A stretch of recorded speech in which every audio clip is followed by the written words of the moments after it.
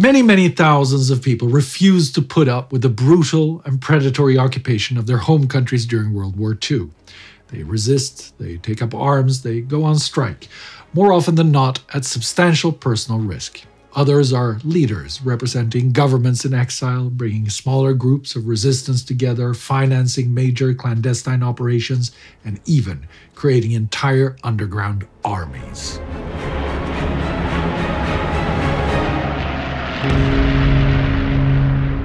I'm Spartacus Olsson, and this is a World War II in real-time gallery of European resistance leaders in 1942.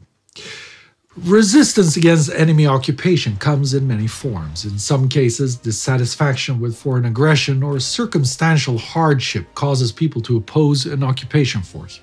Others simply help their fellow human beings and do whatever they can to battle injustice, like giving those in need access to food or shelter. And then there are resistance movements that in some cases already predate the invasion in the form of a political party or organization that follows an ideology incompatible with that of the occupier. We already talked a fair bit in this series and even back at the Great War about one of the most well-known resistance leaders of World War II. Josip Broz, known as Tito, was born to Croat and Slovene parents and served in the Austro-Hungarian army in the Great War, during which he was captured by the Russians. In a Russian work camp during the 1917 revolution, he joins the communists. Post-war in Yugoslavia, he rises through the ranks of the Communist Party, but is imprisoned for political agitation from 1928 to 1934 before becoming party leader in 1939. The party is still outlawed in Yugoslavia at that time, giving Tito experience in leading an underground insurrectionist party. Within months after the Axis powers aggressively take power in the Balkans in the spring of 1941, Tito launches an all-out revolution against the occupiers. He frames the goal of his rebellion not so much as a socialist uprising, but as a popular one, vowing to liberate all of Yugoslavia and to give the many ethnicities the power of self-determination. This attracts many different groups: Serbs, Croats, Bosnians, Montenegrins, and Slovenes. But Tito remains a dedicated communist, and it is after the German invasion of the USSR that he really gets going. He actually receives these orders from Moscow on July 1st, 1941. The hour has struck when communists are obliged to raise the people in open struggle against the occupiers. Do not lose a single minute organizing partisan detachments and igniting a partisan war in the enemy's rear. Set fire to war factories, warehouses, fuel dumps, oil, petrol, etc., aerodromes, destroy and demolish railways, telegraphs, and telephone lines. Prohibit the transport of troops, ammunitions, war materials in general. Organize the peasantry to hide grain. Drive livestock into the forests. It is absolutely essential to terrorize the enemy by all means so that he will feel himself inside a besieged fortress. As we've seen, that is precisely what Tito sets out to do. And a large part of the local population is, regardless of ideology, activated by the brutality of the German, Italian, and Hungarian occupation policies.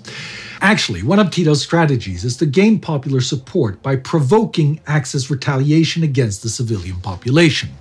Well, he manages to liberate or help liberate different parts of the country during the war, the Republic of Užice in 1941, for example. But one could argue that this isn't really resistance. Rather, Tito is the leader of a military counterstate that engages in partisan warfare, army against army. Sometimes resistance movements are directed from overseas as well. A sizable Polish resistance, for instance, is established by a general Władysław Sikorski and the Polish government in exile already in November 1939 and simply named the Armed Resistance. By the time it is officially reformed as the Armia Krajowa, Polish for Home Army, in February 1942, many smaller resistance movements have become part of that larger one. They often act independently from London under local leadership, but from June 1940 they are generally under Stefan Rowecki. When he takes over the organized Polish resistance, he and Sikorski first plan for a general uprising once the Allies are about to defeat Germany. Until that day, Poles must lay low and avoid open combat with the Germans. Instead, Rowecki focuses on propaganda, sabotage, and intelligence. He reports early on things like the treatment of Jews to the Polish government in exile, including the Ponary massacre in Lithuania and living conditions in the Warsaw Ghetto.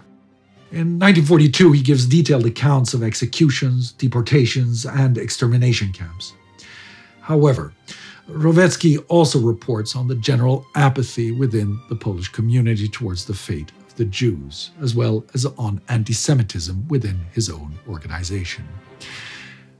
There are resistance leaders, of course, who are not running or planning future military operations. One man crucial to the French resistance is Jean Moulin. The Free French are officially led by Charles de Gaulle from London, but in practice, de Gaulle has very little knowledge of or control over actual operations in occupied France. Moulin changes that. He is a civil servant dismissed by the Vichy government who consider him a radical. He keeps a diary of his work with the resistance, both chronicling and studying it. He drafts a report and delivers his commentary on the French resistance to de Gaulle after escaping France with a false passport. He arrives in London in September 1941 and meets de Gaulle in October. He says, "If no organization imposes upon the French resistance some sort of discipline, some orders, some plan of action, if no organization provides them with arms, two things will happen. On the one hand, we shall witness isolated activities born to certain failure which will definitely go against the common goal because they will take place at the wrong moment in a disorganized and inefficacious manner and thereby discouraging the rest of the population. On the other hand, we shall be driving into the arms of the communists thousands of French men who are burning with the desire to serve." De Gaulle, who has until then been generally reluctant about supporting the resistance, agrees and sends Moulin back to France to unify the French resistance groups. He is parachuted into France in February 1942. Over the following months, he meets with French resistance leaders like Henri Freinet of Combat and Emmanuel Dastier of Libération Sud. In France's polarized political climate, these groups often disagree on ideology or politics, or aren't particularly fond of de Gaulle. Moulin manages to unify them nonetheless. In 1943, his efforts lead to the establishment of the United Resistance Movement and its weaponized wing, the Secret Army. Moulin won't get to see the fruits of his work, though, as he will be captured by the Gestapo that summer. He dies in German captivity in Metz on July 8th. And then there are covert operations that are not being directed from London. Belgium and the Netherlands mostly lack central resistance organizations and mostly rely on loosely connected or independent operations, but such activities exist in all of the occupied territories. One such example is that of the Dutch broker Valraven van Gaal, also known as Wally, or the banker to the resistance. He starts the National Support Fund, NSF, in 1942, which he finances with both loans from wealthy Dutch people and with money from the Dutch National Bank, which the Dutch government in exile allows him to steal by falsifying bank bonds. With this money, an estimated 83 million guilders, around 572 million euros today, Wally supports many covert operations. These include major clandestine newspaper, a full network for the falsification and distribution of identity papers, armed resistance, and hiding roughly 8,000 Jewish people. He will also go on to initiate De Kern, or the Core, a weekly meeting between resistance leaders cementing his role as a central figure in the Dutch resistance. He too won't live to see the end of the war. One of his men accidentally reveals the location of a meeting he will be attending, where he is arrested on January 27, 1945. Though the Germans don't know they have captured this highly influential figure, his identity is given up by a fellow resistance member under torture, and Wally is executed on February 12th. But not all resistance is large-scale, of course, and this episode barely scratches the surface of movements and leaders. There are many, many more stories that we'd like to tell, and there's also the resistance in Asia, and that'll have to wait for future episodes. That is the point of this gallery series, which is more general looks at a gallery of similar subjects. The resistance will be covered in a variety of ways, as it already is in the weekly episodes, in the War Against Humanity series, and on our Instagram day-by-day coverage of the war. Resistance comes in many forms. It doesn't necessarily have to be directed by a grand leader to have an effect.